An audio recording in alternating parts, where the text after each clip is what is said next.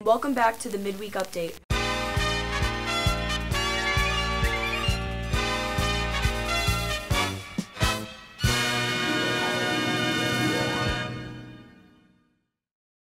Hey Mepham, welcome to this year's first Midweek Update. There will be a completely new crew, so you will get to see some faces that you've never seen on this show before. I can't wait for everyone to meet our new cast. In the meantime, let's take a look how dancers and kickliners with busy schedules manage their schoolwork and how sports are getting back to normal.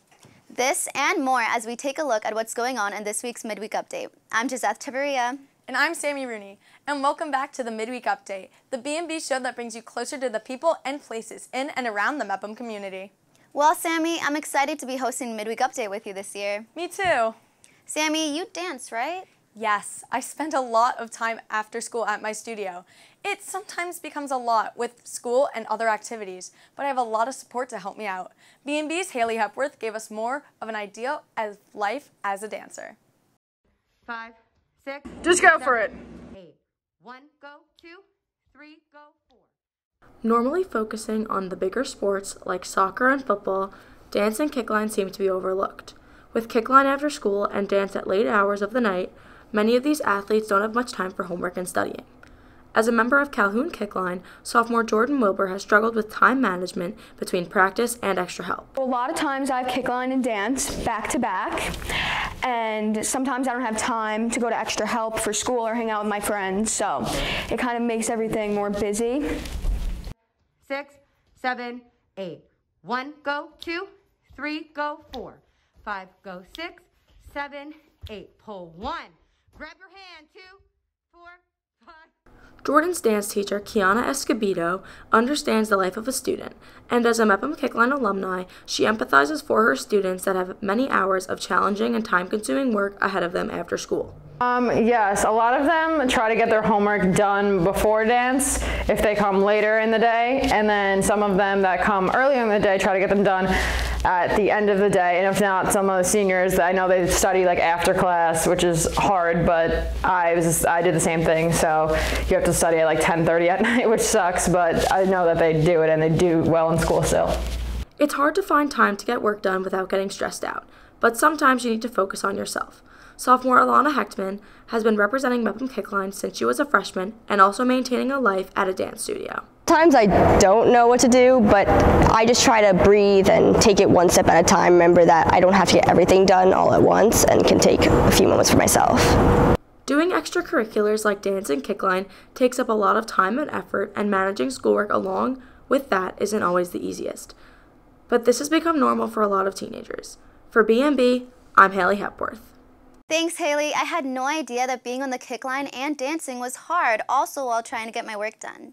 Yeah, I bet it was a lot easier over the summer when schoolwork wasn't one more thing we had to worry about.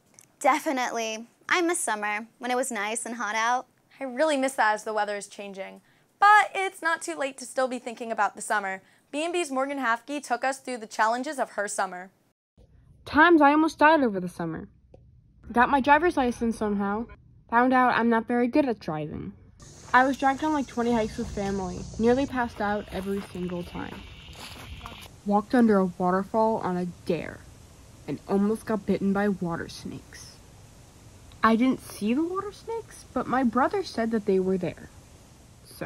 Okay, so like I was on like this like boulder walk with my family near the ocean, and my mom told me don't go on the wet rocks because they're slippery, but I didn't listen, and so I slid down on my back and almost fell into the water, but I caught myself just in time like in the movies. And here's a picture of my back after it happened. It was very traumatic. And my friend got me a job at Let's Roll, where I make ice cream with razor sharp blades. Ava, where's the stabby thingy? So I got Morgan a job here where she works with knives all day. Oh, it's in my hand, stupid. Oh, what have I done? Wow, that is an interesting summer. Mine wasn't as crazy, but there will be more to see just from Morgan. This week, we introduced a new segment called Morgan Being Morgan. Right. You can look forward to all new Morgan experiences every week. I can't wait. But now it's time to move into some more sports. B&B's Matt Manno gave us a closer look at some of our fall athletes, along with their coaches after the shortened seasons we experienced last year. For the first time in a year and a half, high school sports are back on a normal schedule. Fans are back in the stands, and the band is playing at football games again. Athletes and coaches alike could not be more excited. Everyone knows about the COVID-19 pandemic that turned our world upside down. The sports world especially felt the impact, and the 2020 season was anything but normal. Last year, it was a lot of, you had to come out, you had to wear a mask. It was a lot more strict. This year, it's more lenient, and we're able to do a lot more, and we're able to come together a lot better. So last year during basketball season at Mepham, we started with open gym practices, and at those practices, we weren't even allowed to share equipment. We had our own basketball, we had to dribble our own basketball, shoot our own basketball, we couldn't even touch each other's equipment, and they had to be Clorox sanitized after and before playing. They were a little difficult, speaking that we had to all be socially distant on the sidelines, and we did have to wear masks. That was a big problem. This year, definitely way better, but we all definitely struggled a little bit. The team morale was a little down because we all had to be socially distant, and the mask definitely played a factor with just being annoying in a way, but happy it worked out. Much smaller impact. We've still had an impact, so yeah, we've lost players for quarantine, but we had much more contact tracing in the spring. We were missing multiple players at a time.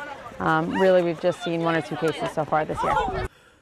As a new season starts and positivity rates decline, high school sports ease restrictions and let the kids play. And since sports are back to normal, the fans can return. It's so exciting just being able to cheer on my peers, my classmates, and it just gets a much better connection between the students because we all want to support each other. Yeah, it's a huge factor in creating a game day atmosphere. It's definitely more exciting for the players to have student fans back. Having the parents last year, it was still nice, but having a lot more people show up to games makes me so much happier, and just having the support, hearing the cheering at all aspects of the game, it definitely makes a difference. After a year and a half of wearing masks, staying 6 feet apart, and having to quarantine, one question looms large. Is this our new normal? I think it'll go back to normal at some point. I'm not thinking that it'll stay like this, but also you never know with what's going on, but I hope it'll go back to normal, but for now we just have to do as we're told. I think that there will be. I think it will. It already feels like we're headed in the right direction. I think that there will eventually be back to normal without the masks and social distancing. As the season progresses and COVID evolves, we will learn if this truly is our new normal. For B&B, I'm Matt Manno. Thanks, Matt. Now let's throw it back over to our latest Mepham sports. Honors got the week off, so I'm stepping in for your midweek week in Mepham sports. Last week, B&B had its cameras all over Mepham athletics. On Wednesday, the boys soccer team took on Jericho. With tensions rising, Deshaun Maitland made a spectacular play to tie the game, but in the end, both teams fell short of the win and left with 1 point on the Conference A1 table. Not only that, we were at the boys volleyball team's 3-0 win over Plain Edge. Led by Leo Asta and B&B's own Sean McQuillan, the undefeated Pirates overpowered the Red Devils. Yesterday, the boys soccer team looked to stay unbeaten versus Great Neck North, and the cross-country team had their final league meet of the season.